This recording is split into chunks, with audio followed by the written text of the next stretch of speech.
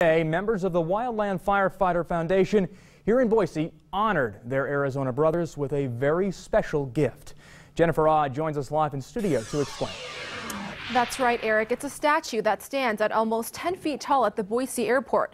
Wildland Firefighter Foundation leaders say they want to be there for the fallen firefighters in Prescott, and this is their way of showing their respect and honor. The statue weighs more than 1,000 pounds, but after some maneuvering and extra help, the Wildland Firefighter Foundation was able to lift it from its base at the Boise airport, where it's been for 10 years now. The most beautiful thing was when I saw it being pulled up off the stand and it was rising up into the sun. The statue representing Granite Mountain looked like they were going to the light, enough to break hearts all over again. The foundation is moving the statue to Arizona to honor the 19 firefighters who died fighting the Yarnell Hill fire. All were members of the Granite Mountain Hotshots crew.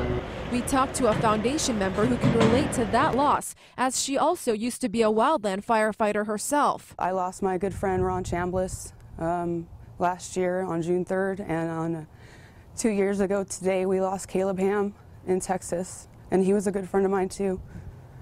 So it's been really rough.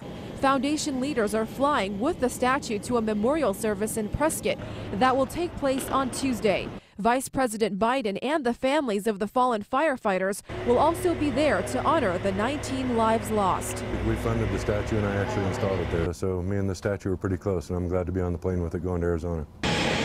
It will be a procession more than hundreds of miles long. On the return flight on Wednesday, we will have the remains of the firefighters. After the memorial, the pilots will bring the bodies of the 19 fallen firefighters back to their hometowns. I was thinking about them and what they're going through and how much of a loss this is to the wildland fire community.